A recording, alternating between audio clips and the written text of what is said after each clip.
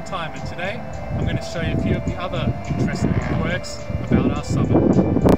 Well, here we are at another detail in Willetton. This gate states it very obvious, it must be open or shut at all times. Now, I think the city accidentally ordered a quantum gate, meaning it can be open or shut or both at any time. And so that's what the sign up to keep it as a normal gate. Well, here we are at the Tour of Willetton. It's pretty wide, which is a little bit weird considering it's just a quiet cul-de-sac.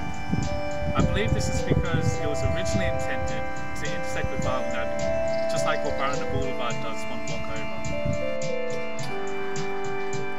Well, here we are on our fourth and final spot of our Willetton tour. This path looks abandoned, and it has been since the 1980s when the Baranda Boulevard underpass was constructed. Well, this concludes our tour of Willetton. I hope you enjoyed it. As you can see, I've got